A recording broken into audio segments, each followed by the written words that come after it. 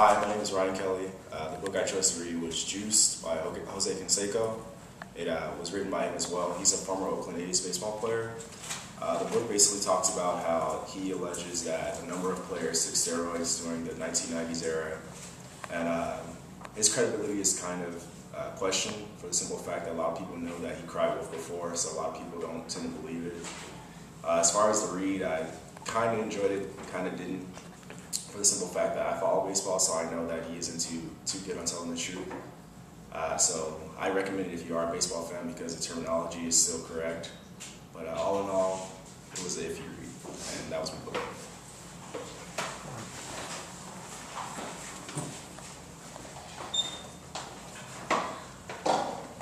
Hi, my name is Cwamne Howard, and my book is Barack Obama, Dreams from My Father, A Story of Race and Inheritance.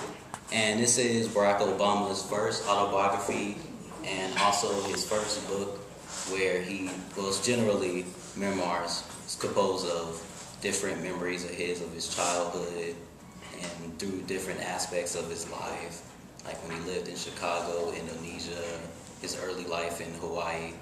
And the book generally is completely honest and full credibility as Obama discusses every part of his life, even the dark stages, including a brief part in his life where he was on drugs. So after looking at that, I could honestly say that his whole book is not biased at all, and everything in there is honest, true, nothing false, and I recommend this book for anyone. Hi, my name is Sarah, and I read 3 Weeks with My Brother by Nicholas Sparks. This is his first memoir, nonfiction novel.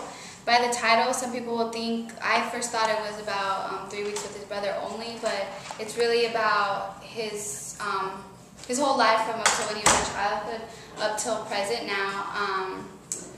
He has 2 different themes. One of the themes is you'll have obstacles throughout your life, but in the end, like, it'll all work out.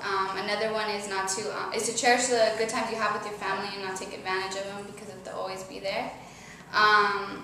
The book has a lot of flashbacks. It's not a typical nonfiction novel, so it's a good read. I really enjoyed it.